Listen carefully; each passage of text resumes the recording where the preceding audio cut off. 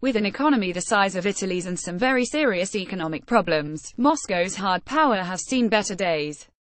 But repeated attacks by state-sponsored combatants are having a more profound impact on the stability of Western democracies than any Cold War-era Politburo did. The increasingly complicated and technologically dependent financial system grows more vulnerable by the day, and governments are showing themselves to be wholly unable to respond effectively. Allegations that Russia somehow influenced the narrow Brexit vote in the UK illustrate the extent of the issue of cyber attacks. The politicization of the realm is changing the way elections are fought. In countries such as the UK, where there are existing rules on campaign financing and TV advertising, the ability to influence millions of people is making such rules redundant. The paper trail regarding the Brexit referendum does raise eyebrows. Large sums of dark money were used to fund anti-EU groups during the campaign. Current allegations concern the largest donation in British political history, made by Arron Banks, whose wife is from Russia and who has extensive business links in that country. The businessman, who is now under investigation by the Electoral Commission, is all the more suspicious given his meteoric return to good fortune. Close to bankruptcy in 2013, he began buying up diamond mines in southern Africa and other such assets soon after. How and why he became a conduit for Russian money in the British political arena remains to be seen, but it reflects gaping holes in party financing. The last US presidential election brought the issue of Russian trolling to the fore. It is understood that Russian agents meaning to sow discord among Americans disseminated provocative posts that were read by 126 million people on Facebook. They also published more than 131,000 tweets and uploaded more than 1,000 videos on YouTube. The numbers go some way to underlining the extent of the Kremlin's efforts to exploit divisions in the US using American technology. The astonishing fact about the campaign is how Russian efforts were able to lever existing tensions and ape the discourse of conservatives. In demonizing Hillary Clinton and stirring up fear over the migration of Hispanics, the Kremlin was able to exploit the prejudices and paranoia that Americans had allowed to govern the political debate. Had U.S. elections retained some semblance of rationalism and focused on policy over personality and hysteria, they would not have been so surgically exploited.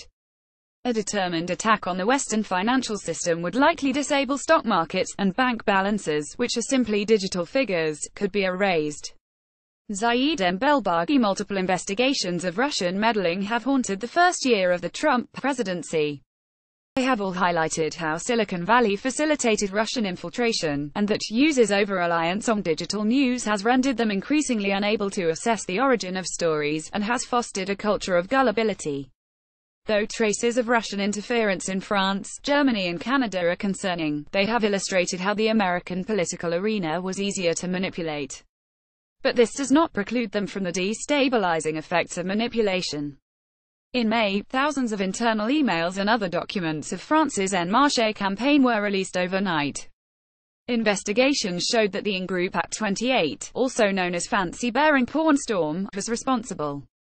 The group is linked to the GRU, the Russian Military Intelligence Directorate. That was alarming because despite Act 28's clear technical capabilities, its primary route of attack was a simple method known as spear phishing, essentially creating fake login pages targeted at individuals to encourage them to enter their usernames and passwords. The fact that a political campaign could have potentially been derailed by the use of convincing phishing pages is a cause of great concern. Recent political experiences mask more worrying concerns around the digitization of finances. 85% of all transactions globally and 40% in the US are carried out using cash. The American figure suggests that with time, other countries will follow suit. All kinds of human activity grow more vulnerable with increased digitization, and as and cyber warfare grow more sophisticated. Banks, stock exchanges, oil installations and other critical infrastructure have been added in recent years. It is highly likely that many of these small-scale attacks have been merely a prelude to more destabilizing ones. A determined attack on the Western financial system would likely disable stock markets, and bank balances, which are simply digital figures, could be erased. Under the circumstances, the risk of economic paralysis is too great. Russian meddling based on subversion, media manipulation and forgery should be taken as a warning. Recent attacks must be considered efforts to probe for weaknesses and to test defenses. If foreign countries are cultivating troll farms for the purposes of destabilization, responsible states must invest heavily in diverting future attacks. Zaid Mbelbagi is a political commentator, and an advisor to private clients between London and the Gulf Cooperation Council (GCC). Twitter @Moli. Zaid.